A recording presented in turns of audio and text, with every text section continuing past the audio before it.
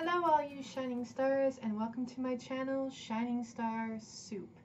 Today I'm going to be doing a story time on my coworker who stole $3,000 and got away with it. Now a little disclaimer before I jump into the video, I am not condoning, I'm not trying to give anybody ideas.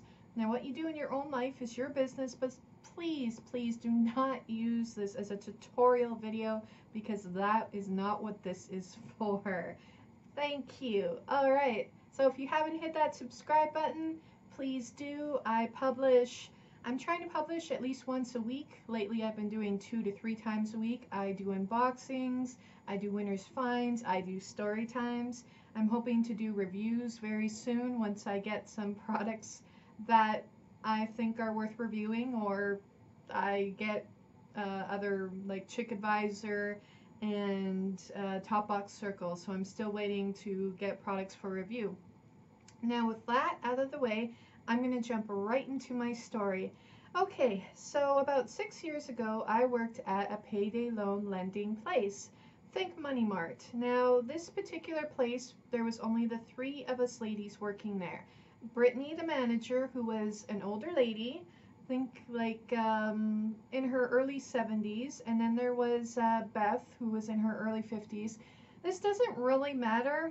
I've changed the names anyway. It's just I want to put emphasis on Brittany. Now Brittany was the kindest manager. She was fair. She was really close friends, or so we thought, with Beth. And all right, so I'm still on the train. I'm still trying to get this story together in my head to tell you guys. All right, so we used to do collection calls, and we would do collection calls. We had this big room in the back that had some old files. Now, Beth had this bright idea, and I'll explain a little bit about it. So we had this one guy that nobody could get a hold of. Well, Beth couldn't get a hold of this guy. She was the only one that ever called him. So I get on the phone and I get a hold of this guy, which was rather unusual because apparently, they couldn't get a hold of this guy for the last 6 months, or at least Beth couldn't. So I got a hold of him. I told him, you owe $1,500, which was the max amount of the payday loan you could take, from back in January. Keep in mind it was November, so it was quite a few months that had passed before I was giving this gentleman this call. And he was very surprised. He did not know what I was talking about. Now, this does happen often, or it did happen often, where people would say, oh, I have no idea what you're talking about, or I paid that, etc., etc. But this guy was pretty serious, and he asked to speak to the manager. Couldn't get a hold of the manager. Brittany wasn't in until next day. So I come in, and I'm not sure what was said between Brittany and this client, but this client had taken it to head office. Because he took it to head office, there was an investigation done. And a couple days later, we are surprised with an investigator. Now, Beth, Brittany, and I were all working that day. Beth was overly friendly to this investigator, I guess you could say. Like I knew her as being kind of cold-hearted, kind of abrasive, kind of a female dog. You know where I'm going with this. And it was just weird. So the guy was going to come out for 3 days to do this investigation. Well, on day 2, Beth was sadly in the hospital, and she was in the hospital with either a busted artery or blown artery, I don't know the exact term, in her leg, which was really interesting because Brittany's cousin, Brittany the manager's cousin, had died from what happened and exactly what Beth said she was in the hospital with. Yeah. Did I mention that Brittany and Beth had got along well? They were friends. Brittany trusted her, on and on. All right, so for this entire investigation, Beth was in the hospital with the same thing that happened to Brittany's cousin a few years back. After the investigation had concluded at our office, Beth walks in, and she has a letter in her hand. It's a resignation letter and her key. She goes on to tell me that she found this great job in Grand Prairie and that working in a kitchen that she couldn't pass up. And I'm like, well, isn't that a coincidence? Isn't that? But I still wanted to trust Beth. I'm a very trusting person myself, so, uh, it wasn't my call to make. And it's not like I could force her to stay in, force her to not give this resignation letter, whatever. So a week after the investigation is concluded, we find out what had happened. As it would turn out, that guy that I had called that had, Beth couldn't get a hold of, um, Beth had somehow gotten a hold of Brittany's login information. Rather, she was looking over her shoulder, or Brittany, being as trusting as she is, gave it to her. I'm not sure, but either way, she had Brittany's login information, the manager's login information. Keep in mind, we did not have cameras in our office. That's a very, this is going to, yeah, it's a very valid point coming up rather quickly.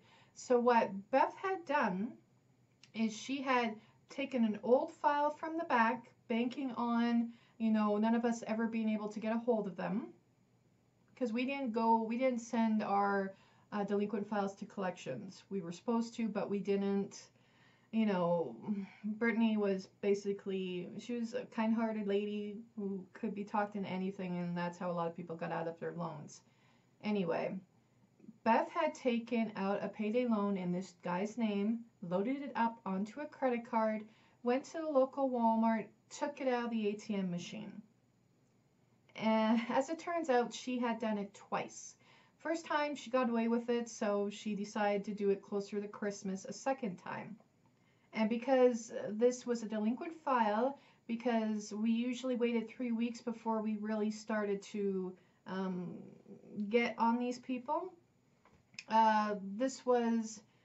we weren't on top of this. We weren't on top of this file. Well, Beth was on top of the file.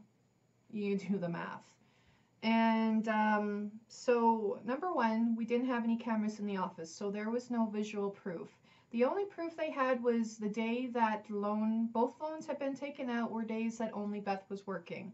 The first time I wasn't even working, so of course I was in the clear. Second time was on a Sunday. I didn't work Sundays, so again, I was in the clear. But Brittany also wasn't working that day. And rather Beth was going to say, oh, Brittany came in that day. Whatever excuse she was going to make, it didn't matter because, she had already quit. So they couldn't get proof that way. They only had the timestamp, but they had no visual proof. And of course, if Beth would have got a lawyer, she would have, came up with that excuse. And the other thing was they tried to go to Walmart. They tried to contact the ATM company. They tried to get the videos that were shown on the ATM. Unfortunately, too much time had passed again. And the other thing was, I guess the last thing was, it would have been really expensive, more than probably $3,000 for them to, pursue Beth in court. So they didn't do that. And the real kicker, the real cherry on the top as to why that coworker got away with it, the company went bankrupt 2 months later. To this day, there is no sign of this company. It's just Money Mart. So there you go. There you have it. Beth manipulated poor Brittany. She lied. She played on her heartstrings. The whole deal with her being in the hospital with the artery leg thing.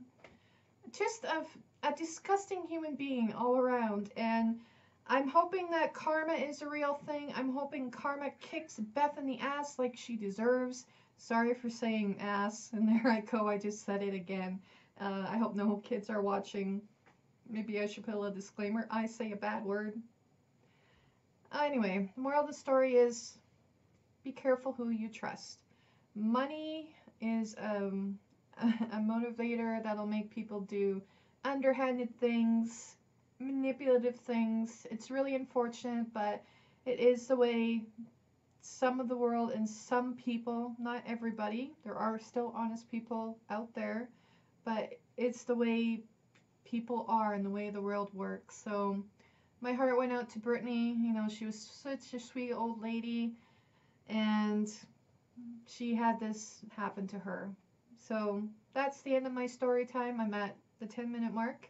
Thank you all for watching. If you haven't subscribed, please subscribe. If you liked the video, hit that like button. I'm still planning on doing more story times. There will be an unboxing soon. And I hope all you shining stars have a shining star day.